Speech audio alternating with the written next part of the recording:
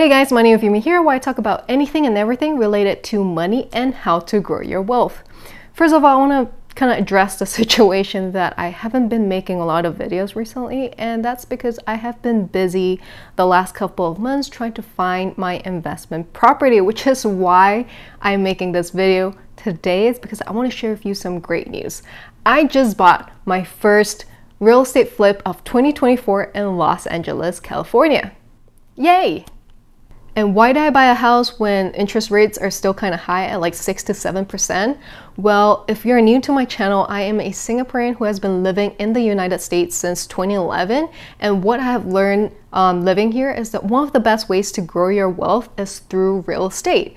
And it's no secret that real estate plays a pivotal role in the success of countless of individuals such as Warren Buffett, Jeff Bezos, Donald Trump, Oprah Winfrey, Jay-Z, and the list goes on. And here are the 4 main reasons why. The first is capital appreciation.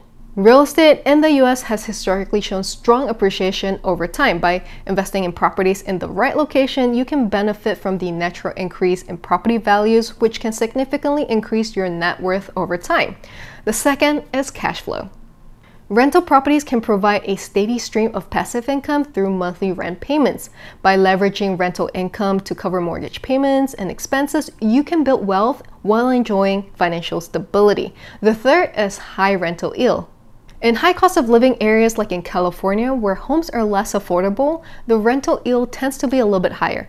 That means that real estate investors can generate a positive net income from the beginning, as rental income often exceeds the costs associated with owning and managing the property. The fourth is tax benefits. The US tax code is super complicated but offers incentives for real estate investors, such as deductions for mortgage interest, property taxes, depreciation, and so much more. These benefits help you lower your overall tax liability and increase your cash flow or net profits, allowing you to keep more of your hard-earned money working for you. Now that you know the benefits, it's time for the big review. Let me give you a sneak peek on the house I just purchased. Let's go.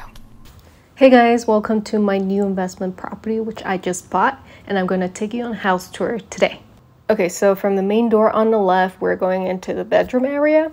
Okay, don't mind the guy on the right, that's one of the guys checking the attic. And this is a 3 beds, 2 baths home, and this is one of the bedrooms. Now we're going to go into the secondary bathroom. It's a little small and dated, so we're gonna have to change everything here that you see. Now we're in the living room. It's extremely spacious, and check this out. It's an enormous dining area. So what we're probably gonna do is to open up the kitchen, get rid of all this crap here. So it's an open concept kitchen, and then extend it out with an island. And then we're gonna put a dining table and some chairs over here. That ugly shelf is gotta go. Obviously, we're gonna have to strip out everything here. That wall is probably gonna be gone too. So the goal is to tear out the majority of the wall so we get more space. So this wall and this wall are gonna be gone. And I forgot about this, but we're gonna add a small office here at the back near the window.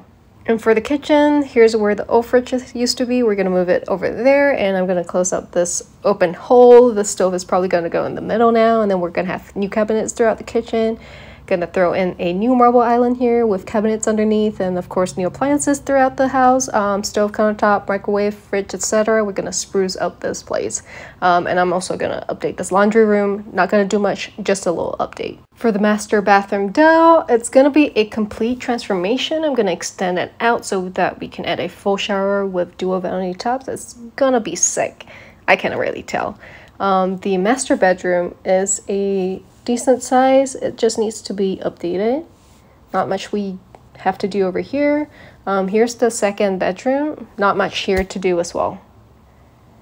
The backyard was well kept. We just gotta clean it out.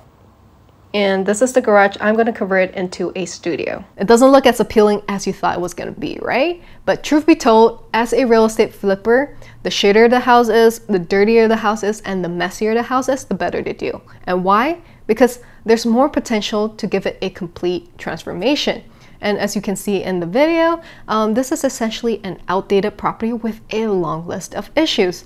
The fixtures are outdated, the paint is peeling, the flooring is worn out, the roof is in need of repairs, there is no heating or cooling system, the master bathroom is tiny, and the list goes on. But to me, these challenges are not obstacles, they're opportunities. So it's a challenge worth taking on. And since this is a money channel, let's talk numbers.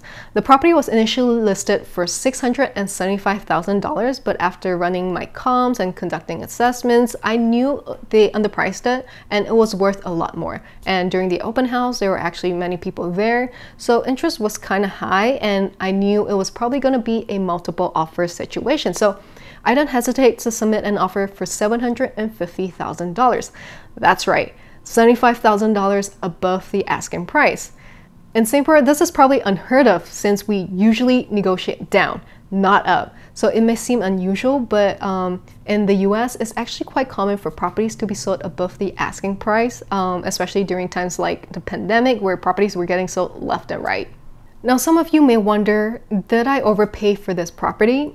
I don't think so, because when I ran my numbers, even at $750,000, that's still at market value, which means it's a really attractive price. And there were a ton of offers on this property, so if I don't bid at that price, I'm not gonna get it. Someone else is gonna get it, right? And if you're curious, the whole process took about 4 days from me touring the property to me putting an offer and the seller accepting, plus of course the regular 30 days of closing after the seller accepts. Because as the saying goes, you have to strike while the iron is hot, and that's precisely what I did. If you're thinking, wow, that sounds so easy, I think I can do it too. Well, hold on. It may look easy to you, but behind this seemingly swift transaction lies almost a year of me patiently finding the right property. What does that mean? That means spending time on a daily basis to see if there's anything worth buying and if the numbers make sense. Because real estate is not a sprint, it's a marathon. So it's crucial to exercise patience and diligence during this process because, as the saying goes, the devil is in the details. Only when the numbers make sense, then you should make your move and make an offer. If you guys are interested to know the process of buying a house in the US, let me know in the comments down below, and if there's enough interest, I'll probably make a video about it. So when you buy an investment home, there should be at least 2 strategies, a plan A and a plan B. For this property, the goal is to make it a rental, but if it sells at the price I want, I'm willing to call it a day and move on. Now let's talk about the transformation I have in mind for this house. Picture modern sleek finishes that is going to breathe new life into the home, with open floor plans that maximize space and flow. I'll also be doing essential upgrades like a new roof, a new HVAC system that's for heating and cooling, adding a half bath for the convenience of guests, and extending that tiny master bathroom. I don't think anyone can live in there, to be honest. And possibly converting the garage to a 1-bedroom studio, and that's what I have in mind for the remodeling. And for those of you who are interested in flipping homes yourself, I have some tips to share. First and foremost, research your market thoroughly and understand it, and don't be afraid to get creative. The second is to run your numbers and stick to your budget. The third is to build a reliable network of contractors, and lastly, conduct thorough due diligence. These are crucial steps in the process, and remember, patience and perseverance are key in the realm of real estate investing. So if you're as eager as I am to see the final outcome and transformation of this flip, don't forget to hit the like button, subscribe to my channel, and ring the bell icon so you get notified whenever I post a new video, because you wouldn't want to miss the next 2 videos where I show you the remodeling process in part 2 and the big review and transformation and running the numbers in part 3. And if you have any questions about real estate flipping, leave me a comment down below, and feel free to follow me on my Instagram. It's where I am when I'm not making videos, which is like most of the time. Anyway guys, thank you for watching, and I'll see you again next time.